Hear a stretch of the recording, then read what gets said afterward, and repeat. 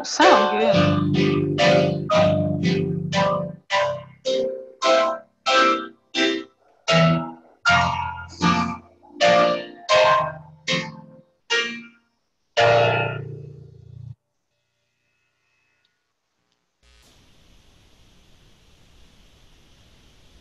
Good morning and happy Easter. Christ is risen. Christ is risen indeed. Hallelujah. Welcome to Covenant's virtual worship on this Easter Sunday. I want to thank you for joining us remotely for worship as all the in-person meetings continue to be canceled here at the United Church Center because of the need for social distancing. Please go to the website, our Covenant website, which the new website will be up on tomorrow. There's still no different way of having to join it. Just go to it, but you'll see a new website beginning tomorrow. Or our Facebook page to find all the information on the Zoom, how to zoom in on the virtual events that'll be going on this week. And they will include on Wednesday night, our return to our Wednesday night life lessons at 7 p.m. And then that's called Reconnecting with God. And also next Sunday morning, our Lighthouse adult class at 10:30. And of course, next Sunday's worship at 11:30. It's always best to try to log in about 10 minutes beforehand, just in case it takes longer to connect. We will be having virtual communion today. And so if you would like to participate in communion, please take this time to go get something to serve as the bread. It can be a cookie, cracker. It really doesn't matter, as long as it's important to you. And some liquid to represent the elements for communion. And we will be having communion today. I'd like to take this opportunity to thank two very special people. One is Dodd Waters, for all his technological efforts that enables us to continue to have worship in this format. He spends a lot of hours behind the scene here at the United Church Center to make all of this happen every week, and we owe him a deep debt of gratitude, and so thank you, Dodd. I also want to thank our gifted musician, Phil, for his dedication and his gifted service to Covenant, especially during this time of challenge. We tried doing the music through Zoom. It doesn't work with our format, and so he comes in each week to play, and I want to thank you, Phil. The peace of the Lord be with you. And as always, while social distancing, let's not socially disconnect. Greet one another in peace this week by reaching out to your loved ones, your friends, and relatives by social media, and lift their spirits by checking in on them. And now, here's Phil with Christ the Lord is risen today.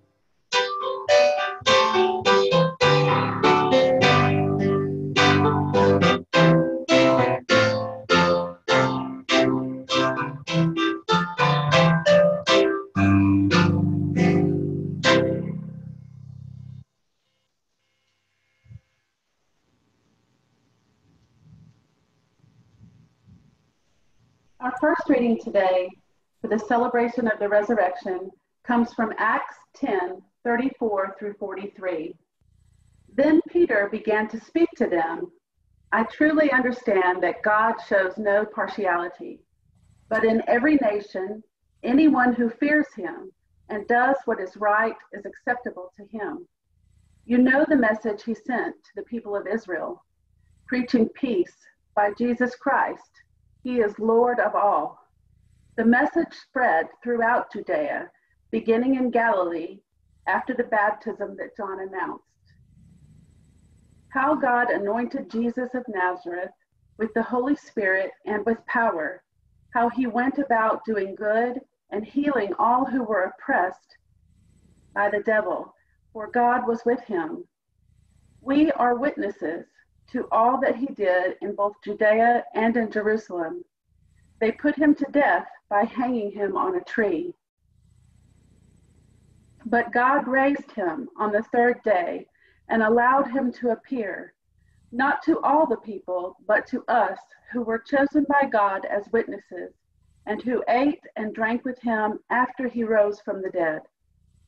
He commanded us to preach to the people and to testify that he is the one ordained by God as judge of the living and the dead.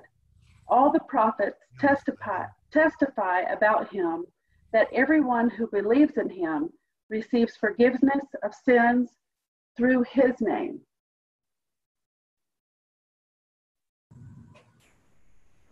The gospel reading for our celebration of the resurrection comes from Luke chapter 24, verses 1 through 12.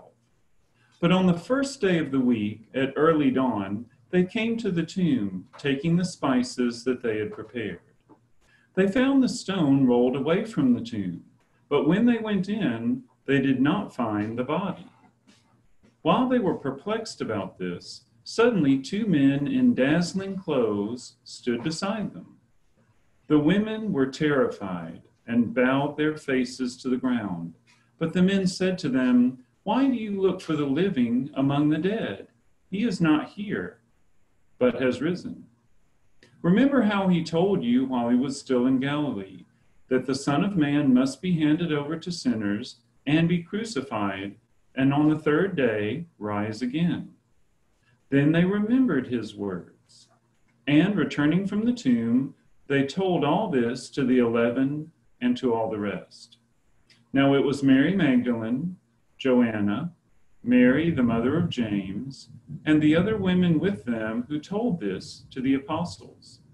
But these words seemed to them an idle tale, and they did not believe them.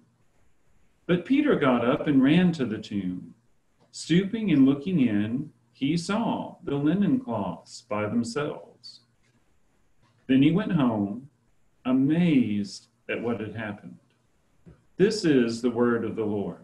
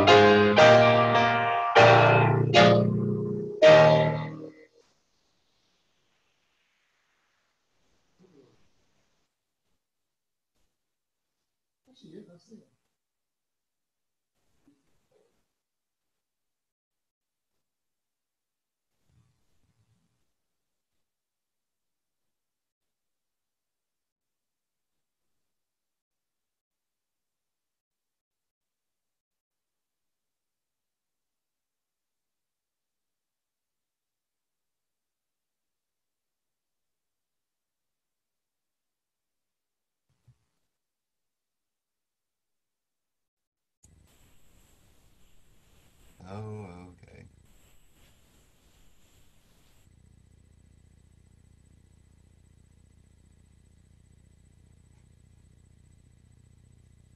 It's too late. She's talking. But,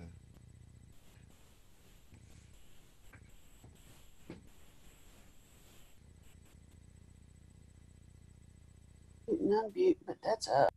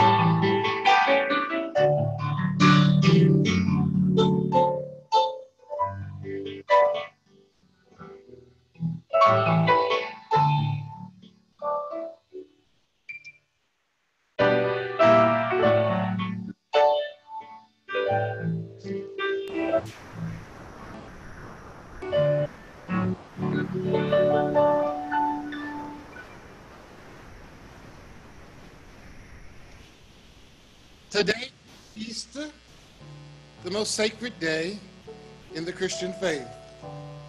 Christ is risen. Christ is risen indeed.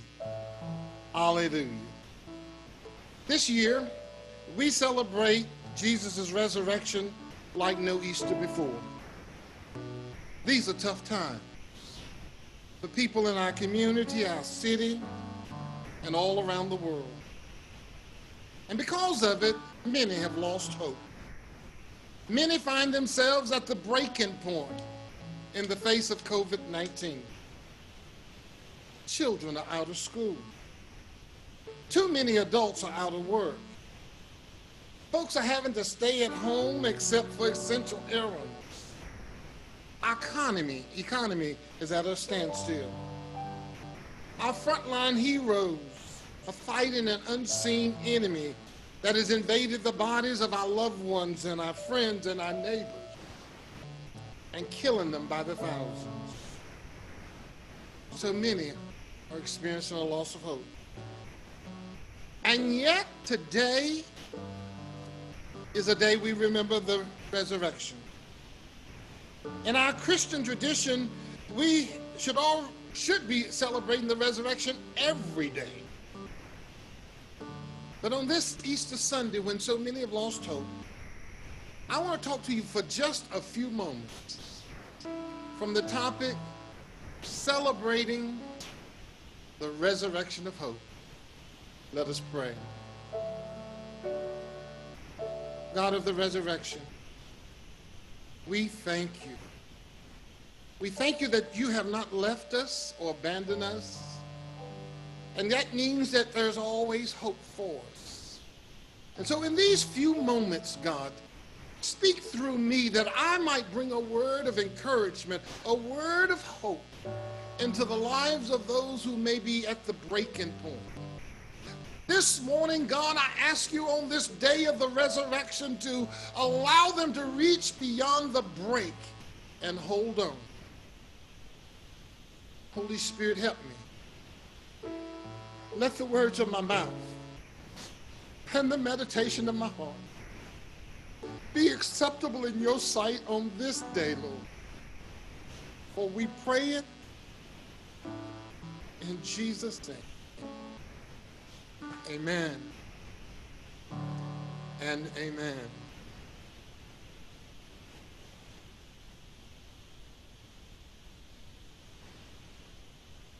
Let me just say before I get into the sermon that at the end of the sermon, I'm going to ask you to sing along with me a very familiar hymn. Now, please do not unmute your mic because it interferes with the music that's being played that we want everybody to hear and experience. So just keep your mic muted and sing along that way. Celebrating the resurrection of hope. You know, there's only so many ways you can tell this story of Jesus' resurrection. It hadn't changed in the last 2,000 years. Deacon Jamie eloquently read the story in the Gospel of Luke, chapter 24, and the details were rather complete.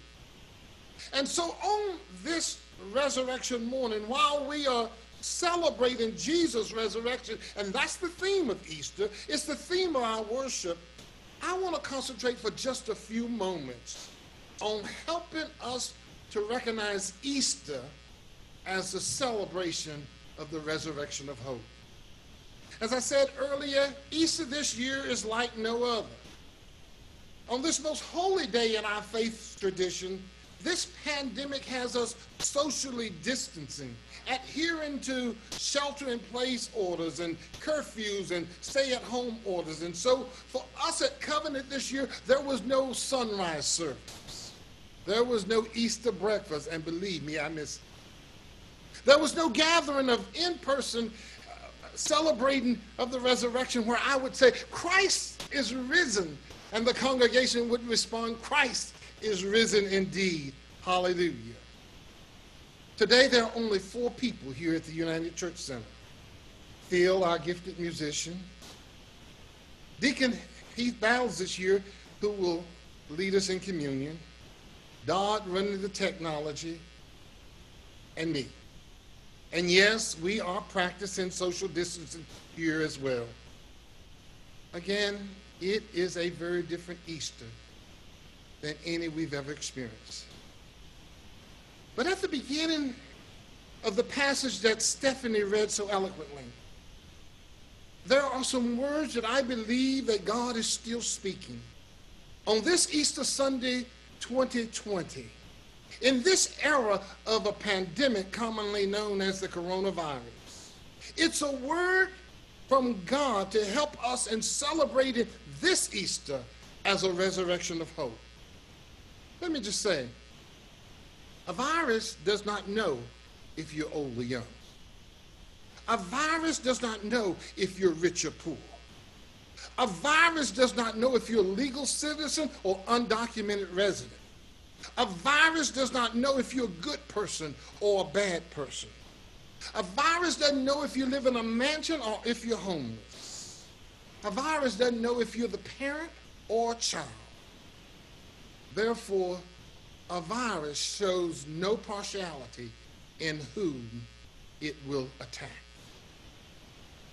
But thank God, God doesn't show partiality either, but in a totally different and opposite way.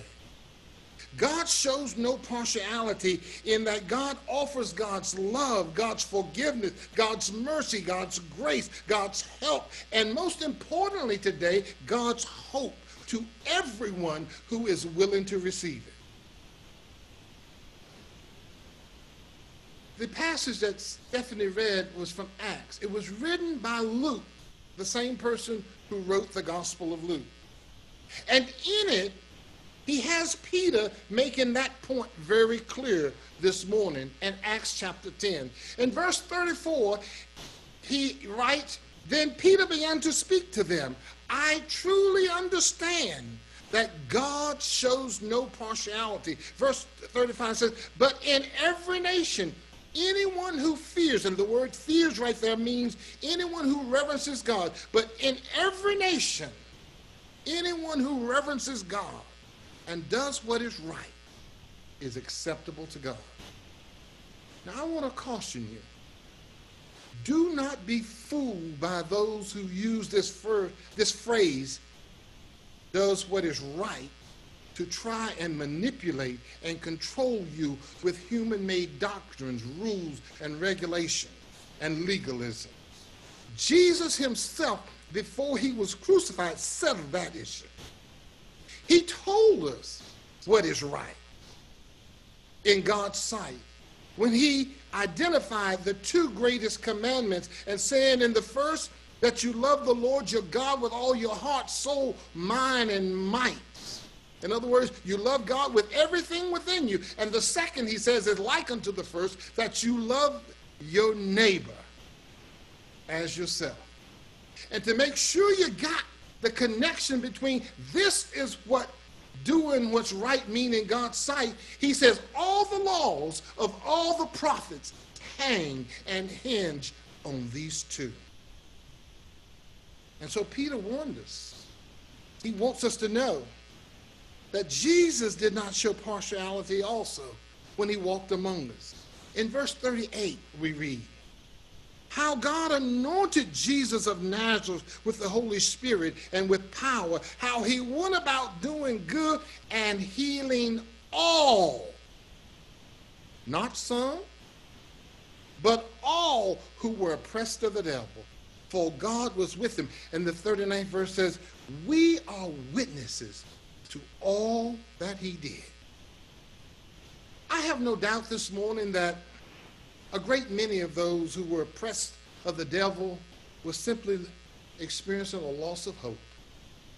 Just as many of us today, in the effects of this pandemic, are facing the loss of hope. At Covenant, we don't call it a funeral, we call it a celebration of life. It's a way of noting that a person who has died impacted the lives of those left behind in meaningful ways, making that an occasion of their death to a reason to celebrate one's life.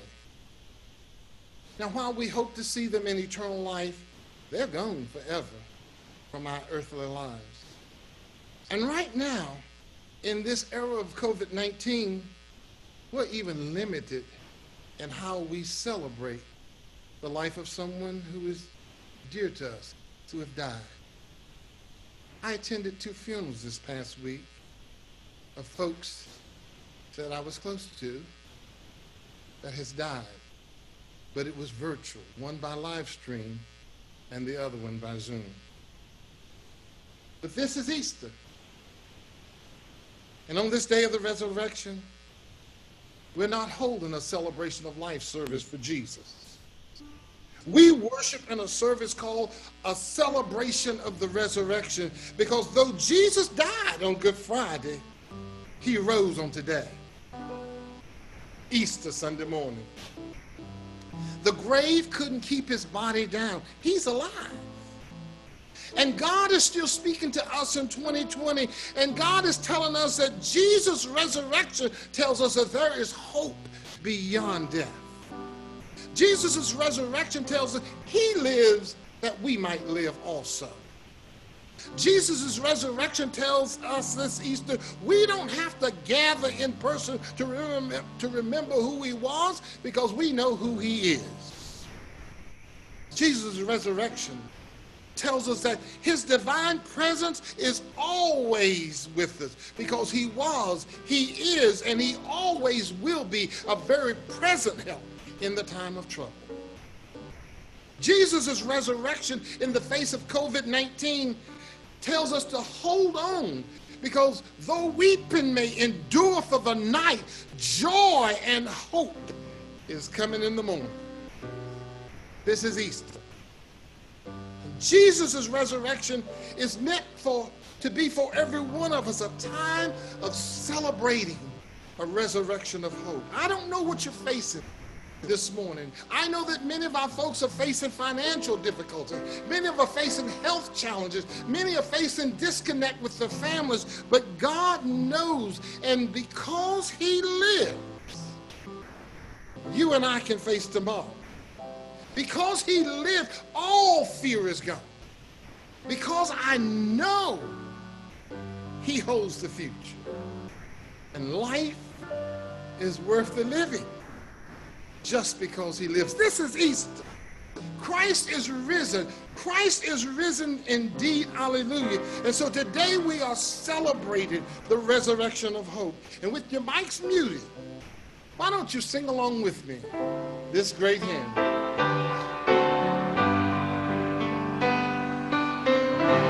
God sent his son. They call him Jesus. He came to love, heal, and forgive. He lived and died to buy my pardon. An empty grave is there to prove my Savior lives. Because he lives, I can face tomorrow. Because he lives, all fear is gone. Because I know, oh, he holds the future, and life is worth the living just because he lives. Sing the chorus. Because he lives, I can face tomorrow. Because he lives, all fear is gone.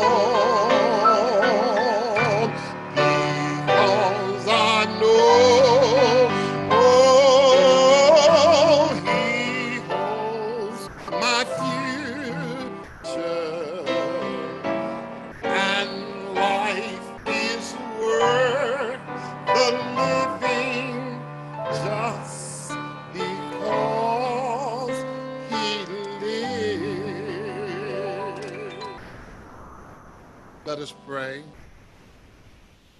God of resurrection, on this Easter Sunday, we thank you for the resurrection of Jesus. We thank you that you are a God who brings a resurrection of hope. And therefore, we trust and believe that you will bring resurrection into our lives and into our community and into our world beyond this pandemic. But loving God, in the meantime, we need to feel and we need to know the resurrected presence of Jesus the Christ in our lives to sustain us and to encourage us while we're going through these challenging and difficult times. God of hope, we remember every prayer request that is known and unknown. And we lift our eyes to you, the place from where all our help comes. And we ask that you will be with all those that are troubled in body, mind, and spirit. We pray for hope. We pray for help to those who are overcome with financial difficulties, health challenges, whatever the difficulty is because of this pandemic. We pray for our leaders, God, to have wisdom and to serve with hearts of compassion and with pure motives. We pray, God, that you will strengthen our heroes, those who are putting themselves on the front line, putting their health on out there in danger as they risk exposure by serving others. God of Easter, we pray for your church. We pray for people of faith everywhere. Encourage us to trust in your care and your grace, that we might live as Easter people in these Good Friday times. God of resurrection and hope, your word instructs us to come boldly before the throne of grace so that we may find mercy and help in our time of need. And so that's what we're doing. And that's why we praise and we pray at this time. Keep us safe this week after Easter as we worship and celebrate a risen Savior who's in the world today. In Christ's name, amen.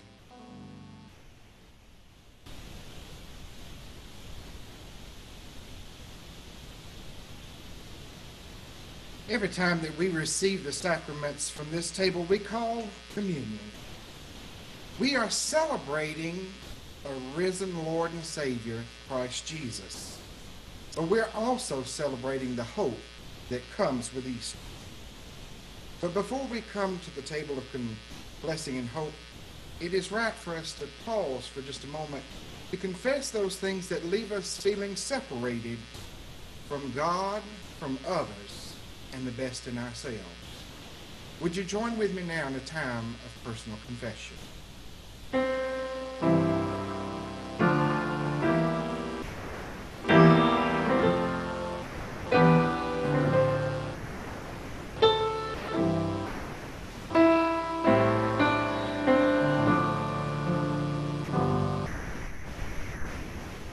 Amen. Scripture tells us that if we confess our sins to God, He is faithful and just to forgive us of those sins. Therefore, my brothers and sisters, know today that God has heard each of your confessions and you are forgiven. Thanks be to God.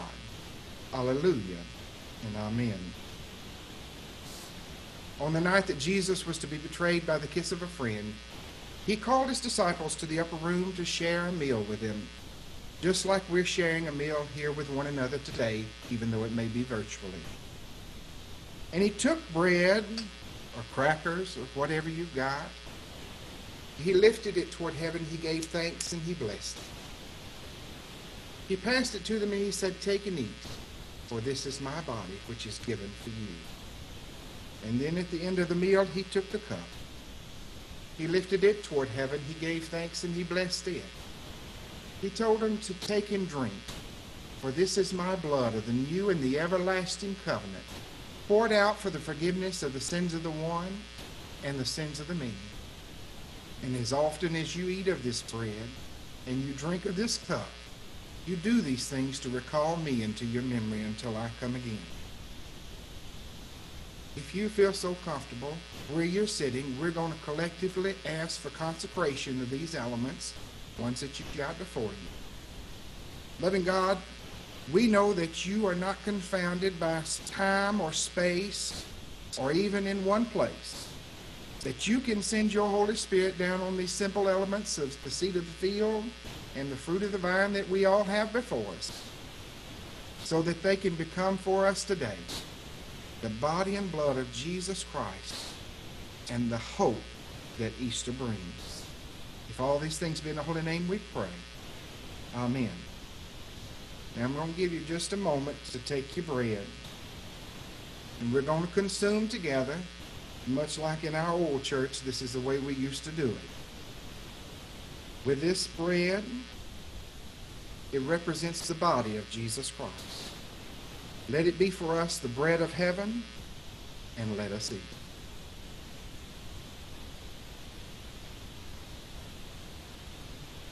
Now we take your liquid. For this is the blood of Jesus Christ, poured out for each one of us, so that we may have salvation. Take and drink.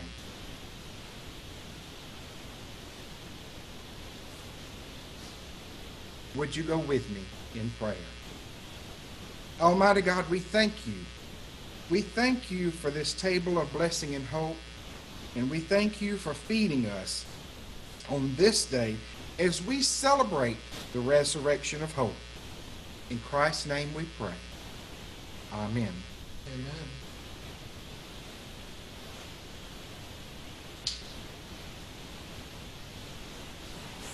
As it has begun to pour outside, I pray that the Holy Spirit will rain down on you wherever you are on this Easter Sunday. I want to thank you for zooming in for worship today. I want to leave you with these words from an unknown author that was shared with me yesterday by Chris Lindley, a member of Covenant. He had received it from a friend. And they say this: when this is over, may we never again take for granted a handshake of a friend, full shelves at the store, conversations with neighbors, a crowded theater, Friday night out, the taste of communion, a routine checkup, the school rush each morning, coffee with a friend, the stadium roaring, each deep breath, a boring Tuesday, and life itself.